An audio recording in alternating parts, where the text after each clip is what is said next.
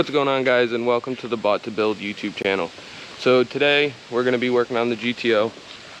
So as you guys can see, we got the GTO up on the lift already. I don't think we need to put the whole thing up. I think we're just going to do it like that. We got a nice AEM oil pressure sensor. Came with a nice little sending unit and everything, and then we got the little pod. I'm not sure 100% if I'm going to use that one, or there's a couple companies out there that are making different mounts for the GTO. And then I didn't want to drill and tap into the system there above the oil filter, and I didn't even know that they made these, but ICT BILLET makes a whole new adapter plate. You just take your old one off, put the O-ring in there, put that on, and then it's already tapped. So you just use some thread sealer, put your sender in there, and you're good to go.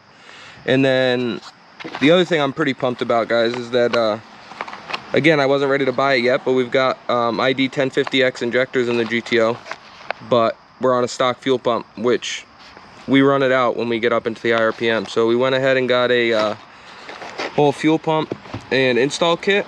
I didn't know, but TI or T1 Automotive, they're Walbro now.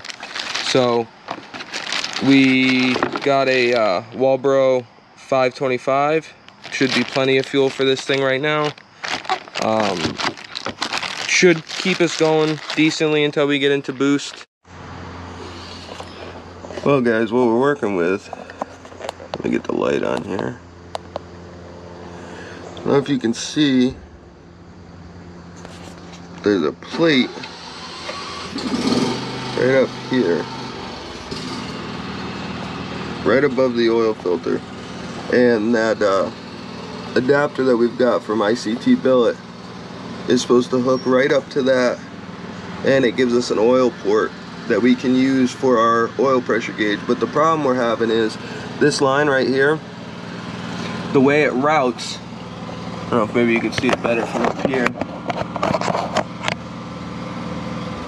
where it routes right here, it's gonna hit our plate when we try to put that sensor in there. The sensor sticks out too far and it's gonna hit right here. So I'm gonna try to maybe unbolt it there and there and try to swing it down a little bit and try to get the plate in there, and then maybe bend the line. It just looks really crappy, but if we break it, worst case scenario, I want to do AN fittings anyways. So let's try to get that thing down and bent and see what happens. So we got these bolts out. I'm debating on trying to go that way, and I can make like a little bracket and just move our bolts, or if we should go in and grind that down and make it come in. But it'll really depend on which way we need this line to go. I'm thinking going in might be our best bet. I would normally just try to bend this line a little bit out of the way of the sensor, but I'm afraid if I bend it, it's gonna break. And I don't want to do the stainless braided yet. I'd like to do the whole system when I'm ready. So I'm gonna get the sensor up in there and see which way we've got to go. Kind of got it just mocked up in there. Obviously I got to take the studs out and all that and put the new hardware in, but I'm thinking, after looking at it, my best bet might just be to make a bracket that relocates it pushed to the driver's side a little bit, like I have it, because then I don't have to bend anything, I don't have to cut anything, and it looks like it's going to give us plenty of room. I can go a little more than I am right now. I just have it so it holds the sensor for me, but I think that's what we're going to do, guys. So I went ahead and made some brackets. This one's a little thicker, but this one's going to do the job too.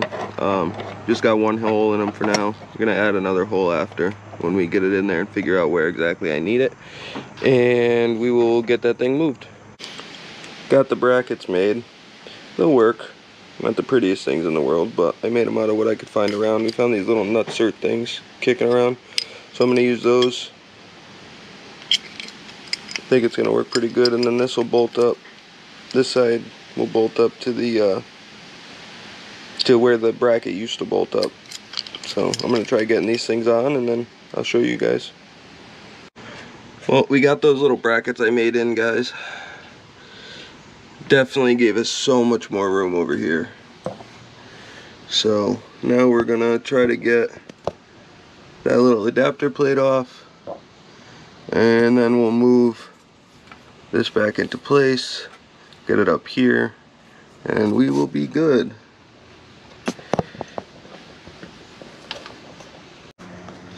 I don't know if you guys can see up in there well, but on the nuts for that plate that we're putting in, it currently has studs from the factory, and the new one uses like recessed Allens or beveled, whatever you want to call them. But you're gonna need, I used a E6 inverted Torx to try to break them free. I think it takes an E5, but the E6 was enough to pop it, so you guys will need those. Sorry guys, I should have showed you this before I put the stud back in, but that stud I showed you guys, you should read the directions once in a while, I guess. I didn't read them until after, but you see how that's set for a little Allen, like this one right here, because it's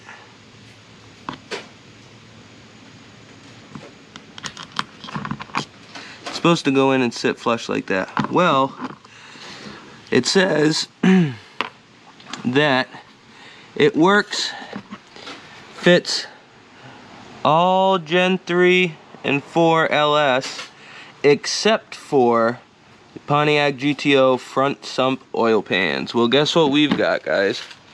GTO with a front sump. So what we're gonna try to do is that stud that I was talking about taking out is literally like 5 inches long, which I thought maybe the threads, oh, maybe for that bolt, these threads might be bigger and there might be in there for like a different application. Well, they're not. So what I'm gonna do is I'm gonna use the nut that came off the stud, and it fits perfectly right in the top of that bevel, whatever you wanna call it. And we're gonna try just tightening it down like that, hope it seals. It says it doesn't work on a GTO. I don't know if that's because of the bolts not working, or if because there's no high pressure oil there, or whatever the case is. But we've already got this thread sealed, so we're gonna go ahead and give it a shot. If the sensor picks it up, we'll run it. If it doesn't, I'll have to take this back out and apart and get a sandwich plate by the oil filter. So let's go ahead and try to get this thing figured out. We got the sensor up in there.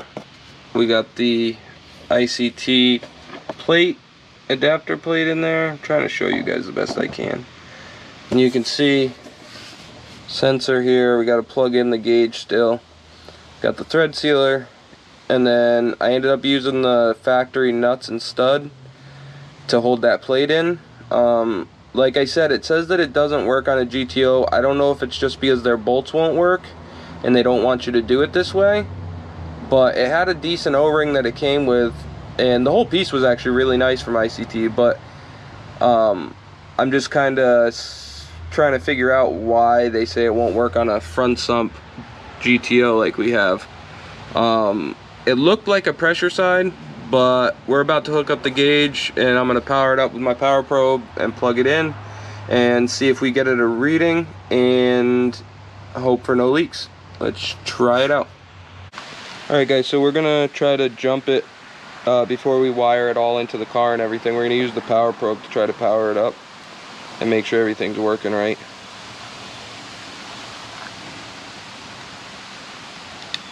Well, the gauge came on. It's reading 0, so that's a good sign. So let's go ahead and try starting the car. Alright guys, so we're going to start the car and check for leaks, and then we'll get the gauge working.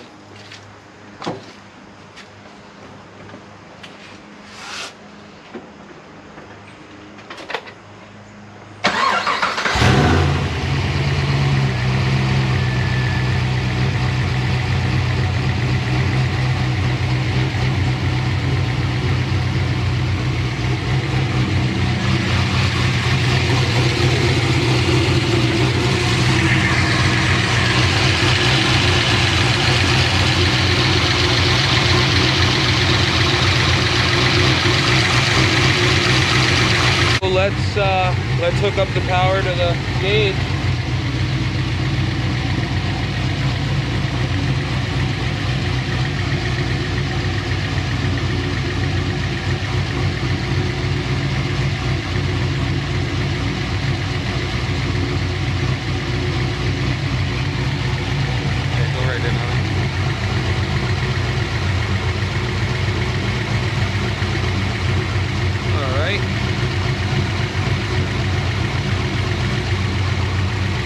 I'm gonna have him rev it and we'll see if it goes up with it.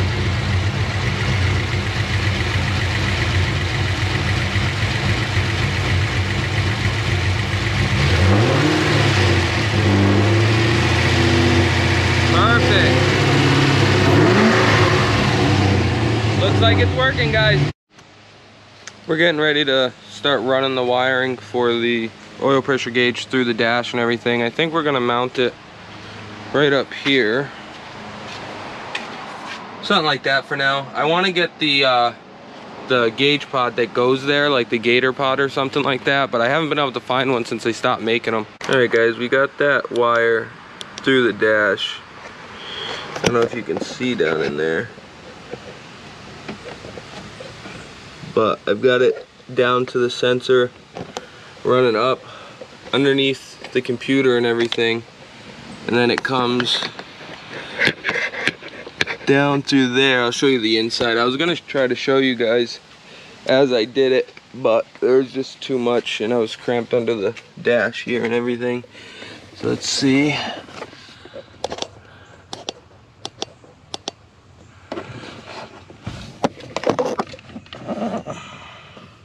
You can see my hole right there.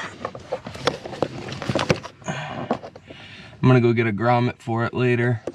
But then we went up. Still gotta tuck it in some more and get it out of the way of the brakes and stuff. But then we came up and I used this wire to hook onto it and came right through the dash with it. So now we're gonna try to set this plate on and mark it. And for now anyways, just use one of these generic pods that'll work. And get the gauge in and then get it mounted up. And then the only thing left I gotta do is tap red and black on this for a switched 12 volt. And then these two I'll just tie up because we're not using a standalone for now. If the car ever goes to Holly, we'll use those, but that's in the future. So for now we'll just use these two and get it buttoned up. Alright guys, so we got this marked how we want it. We're going to try to pre-drill a little hole and then run the screws that they give you in. Stuff's just so brittle. Don't want to put the screw straight in and then crack it. But we'll get that thing mounted and then get the gauge mounted up and finish getting it in the car. Alright guys, we got this all fit in here. I'll show you how we did it. I used a small drill bit for the screws and I ended up going with little self-tappers instead of their screws because theirs were just too much and this plastic's so brittle. I've broken these pieces before on this car, so I didn't want to take the chance, so we did a self-tapper.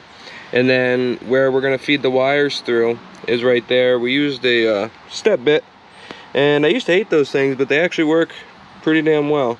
So we're going to come up and instead of going through where that grommet is, I think we might go through where the grommet is, depends how it lines up, but we might just go in through that slit under there. I don't know if you guys can see it, but we're just trying to keep the hole as hidden and half decent looking as possible. I might even try to get a little grommet that'll fit in here, but let's go ahead and get it to the car and see if we can get it plugged in. Alright guys, so we got this marked how we want it. We're going to try to pre-drill a little hole and then run the screws that they give you in. Stuff's just so brittle. Don't want to put the screw straight in and then crack it. But we'll get that thing mounted and then get the gauge mounted up and finish getting it in the car. So we got the gauge mounted up, so only thing left now is I've got to run the wires down here for power and everything else is all set. So let's get this thing working. So I've got the wire coming through here. the wire that we need to tap, obviously. And I think what I'm gonna do is I went to AutoZone and got some wire taps. I think I'm gonna use this number 20 right here. No, 20 amp, I should say, not number 20. But I think we're gonna use that with a fuse tap and run that for our power, because it comes on and off with the key. And I'm gonna use this bolt right here as a ground, because as you can see with the power probe, it's being a pretty good ground for us. And then as you can see here, it's grounded with the key off. And then if we turn the key on,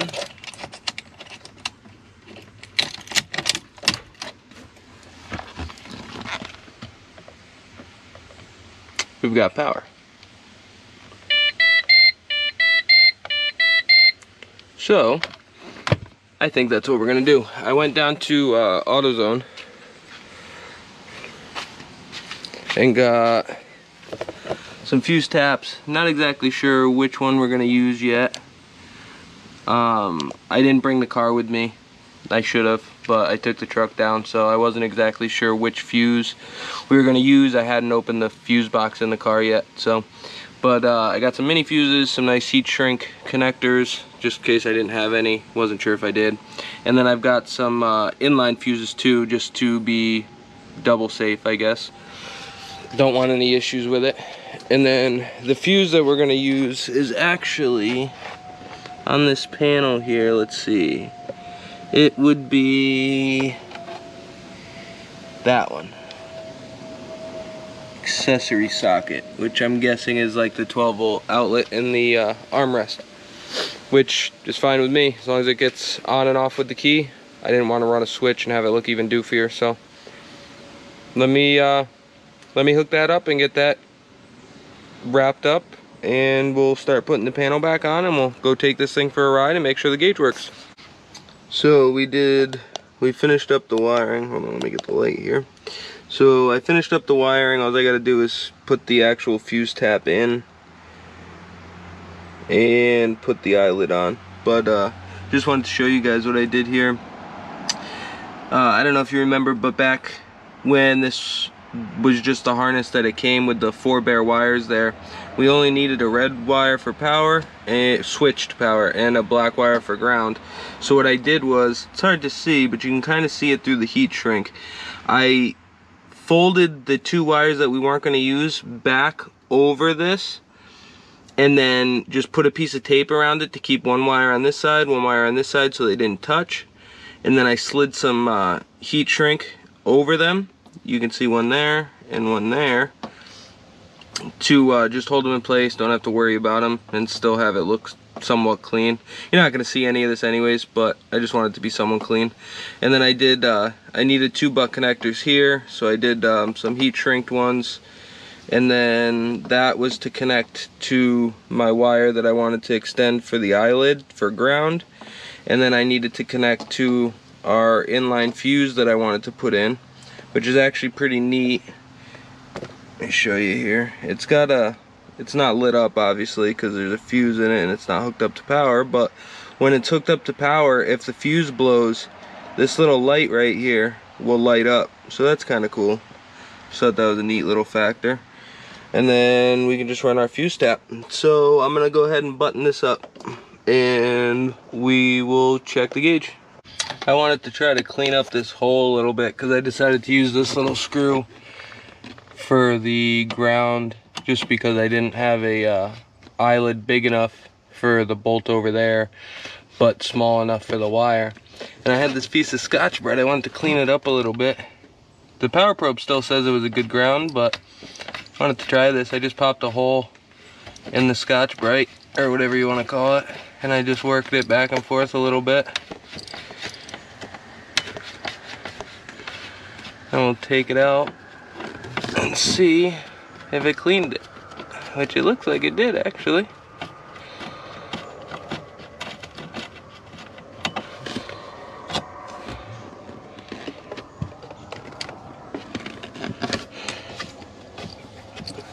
I've definitely cleaned it up a little bit. Got some bare metal there. And then as far as this guy goes, Oh, that's much better than it was. It was all crappy before. Cool. Found a new little trick. Like I said, I just popped a hole right in this and then screwed it right in. So we finished up the wiring. Hold on, let me get the light here. So I finished up the wiring. All I gotta do is put the actual fuse tap in and put the eyelid on. But just wanted to show you guys what I did here. I don't know if you remember, but back when this was just the harness that it came with the 4 bare wires there, we only needed a red wire for power and switched power and a black wire for ground. So what I did was, it's hard to see, but you can kind of see it through the heat shrink. I folded the 2 wires that we weren't going to use back over this, and then just put a piece of tape around it to keep 1 wire on this side, 1 wire on this side, so they didn't touch. And then I slid some heat shrink over them. You can see 1 there and 1 there to just hold them in place. Don't have to worry about them and still have it look somewhat clean. You're not going to see any of this anyways, but I just wanted it to be somewhat clean. And then I did, I needed 2 butt connectors here, so I did some heat shrinked ones. And then that was to connect to my wire that I wanted to extend for the eyelid for ground. And then I needed to connect to our inline fuse that I wanted to put in, which is actually pretty neat. Let me show you here. It's not lit up obviously because there's a fuse in it and it's not hooked up to power, but when it's hooked up to power, if the fuse blows, this little light right here will light up. So that's kind of cool. Just thought that was a neat little factor.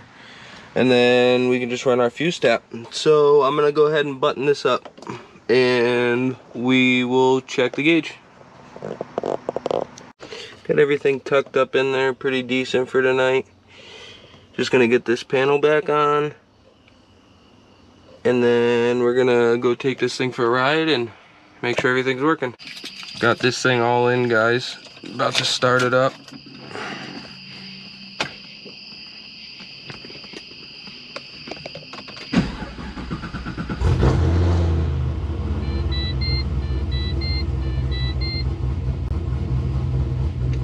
And it's working.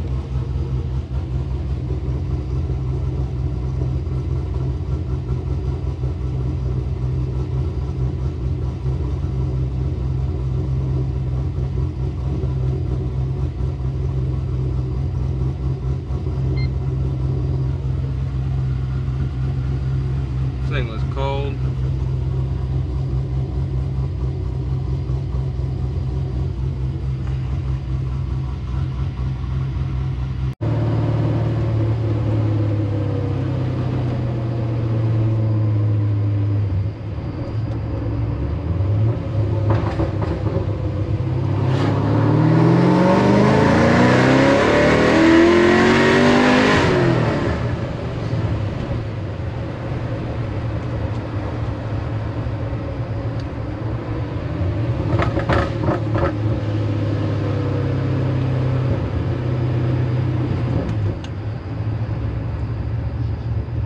Let's see what it's like to actually have some gauges in here. In my opinion, these are both gauges that this car should have came with. We've got volts down here, oil pressure up there.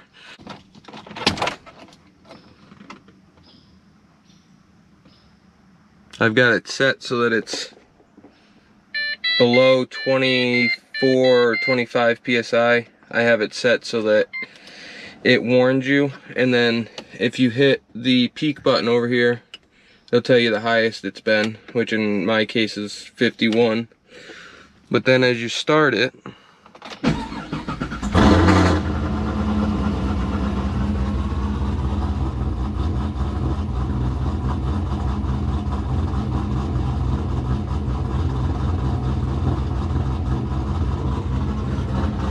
I don't know if you guys seen that, but let me shut that.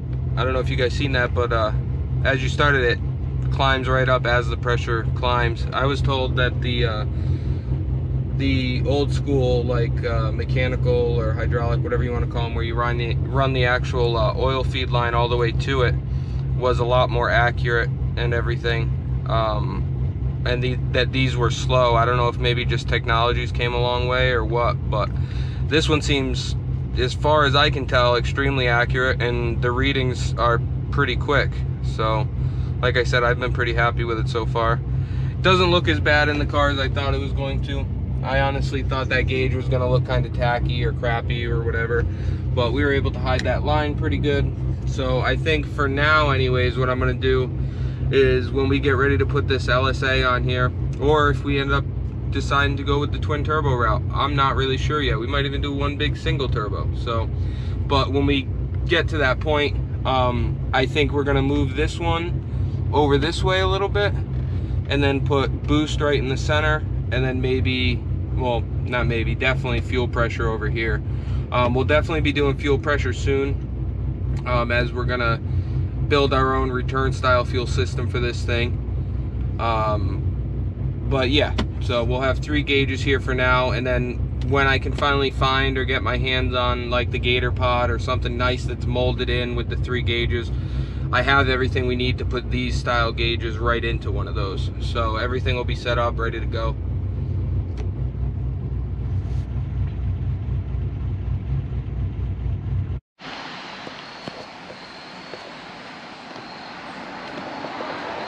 Thanks for joining us today on the Bought to Build YouTube channel. Today we tried something a little different. Hope you guys liked it. Either way, make sure you're subscribed. We got a lot of cool content coming up. We're going back to Pocono here in about a month.